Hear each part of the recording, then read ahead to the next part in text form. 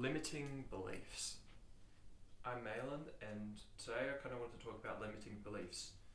I feel like in my past I have kind of self-sabotaged or held myself back because I've kind of had these beliefs, in the past it's been that I've been kind of like a sad creator or kind of like an artist, kind of musician, or it's been that I'm below other people, and so I feel like I have to do so much to catch up to other people.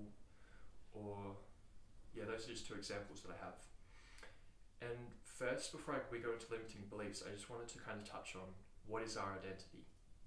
And when I say that, you might say, oh, I'm Malin, who, like, that's my name, but is that who I am, or is that just kind of like this label for who I am?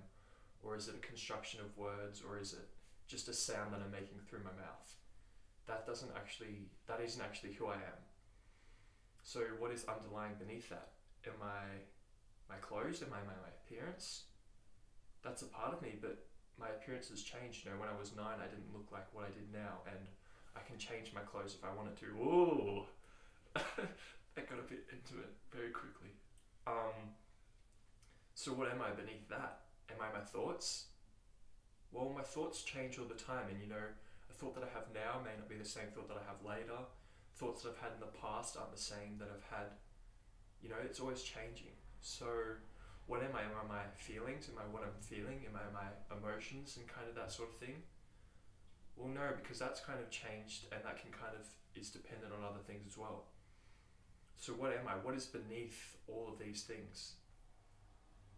It's our awareness, our consciousness, and that's kind of who we are, all of these thoughts, beliefs, these images, these appearances, your haircut, your clothes, these aren't us. These are just kind of visual representations that are put forth, but these are kind of shallow, we have to go deep into the surface of these.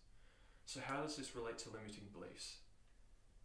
Well, how did you develop limiting beliefs? That's kind of look in the past, most of the time it's from occurrences, experiences, other people telling us something, how we were raised as our parents, because as kids we were quite impressionable, and even little kind of things that have happened to us, kind of dictate how we behave and how we kind of do things.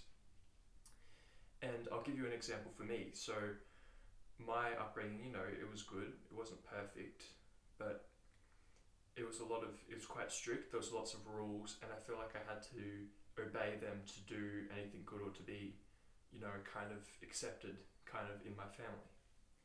And so that led me to the belief like, oh, I should be doing things for other people, I should be making sure I'm doing the right thing for other people. And this kind of became a limiting belief for me because I went on to live most of my teenage years, all of my teenage years, and I was closed off by this, I wasn't finding out who I am, what I enjoy. I was kind of worried about, oh, what do other people think, what's kind of acceptable. Even though this wasn't conscious, this was kind of the unconscious back kind of decisions that were kind of coming up, it's like, oh, what would this person like? I've got to agree with them, don't assert myself and put myself kind of out there.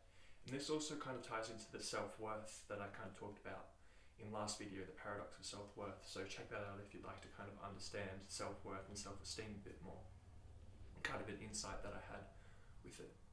But let's go back to limiting beliefs. So these are things that have come from the past, and they've kind of had an impression on us. And you'll kind of realize like, oh, this is kind of like, it's kind of like being a seed that's kind of planted in my mind, And with our identity, we are not our thoughts, our feelings, or our emotions. And we are our consciousness behind that. So we can kind of learn to observe and just see and like notice, like, oh, this kind of arises when this happens. That's interesting. And then I found it beneficial to kind of journal and find out where did that come from, and then you can kind of go right back and kind of see and realize like, oh, I did this because this happened in my childhood, or somebody said this to me once, and then it kind of made it difficult for me to kind of break that pattern.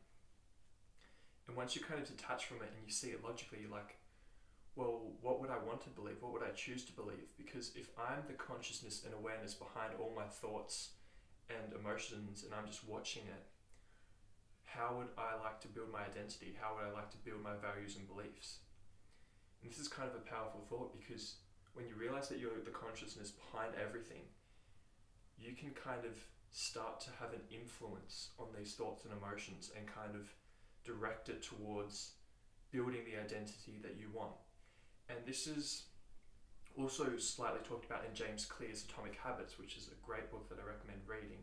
You know, you start building these conscious habits after you create this vision of what you want.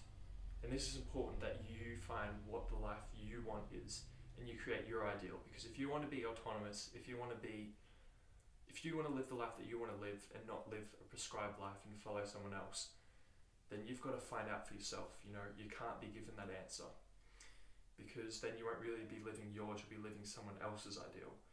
And it's kind of nice to have the autonomy to kind of find the things that you like and create the life that you actually want.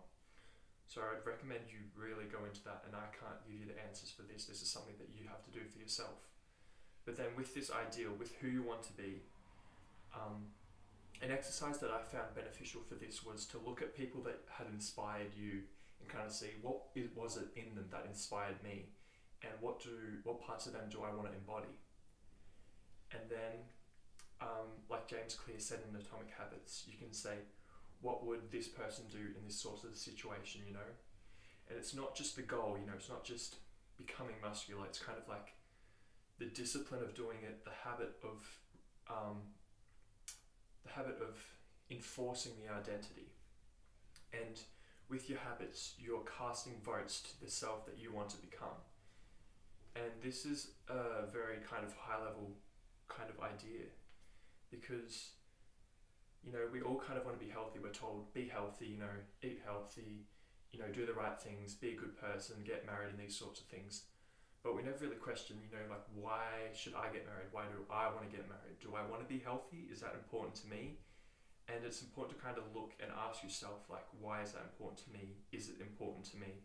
And kind of what are my beliefs, and kind of what's the life that I want to live? And then from there, you build the habits that you want to. And this just adds so much clarity and purpose to your life, because you're starting to realize, oh, this is kind of who I want to be. It may not be like the perfect kind of image of like who you want to be, but you're kind of like, this is a general idea of who I want to be. These are kind of the habits that I can start to implement now to kind of reinforce that identity and kind of get past these limiting beliefs, and then build a life towards who I want to be. And, you know, the clearer that you get on that vision, the clearer that you get on who you want to be, and that comes through experience, through journaling, through kind of questioning, the more clarity that you get with that, the easier it's going to be to kind of take those steps, and the more empowered and the more autonomous you're going to feel, you know. You're not going to be held back by all these insidious kind of thoughts and feelings that have come into you from other people that are kind of holding you back. And you're not living your life based on someone else, or what they want, or what you think they want from you. You're kind of like, this is what I want. I know why it's what I want. I've kind of seen, you know, results from other people that I've been inspired by, and this is something that I've come to, so I'm going to take steps towards that.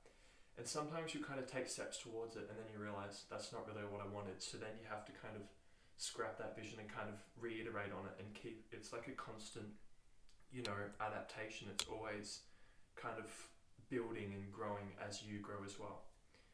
And that's kind of like, I believe that's the most beautiful way to live your life. And if you'd like to live that kind of life, then, you know, I hope I can be some sort of help to you. So thank you for watching this video, if you did, and I'll see you in the next video.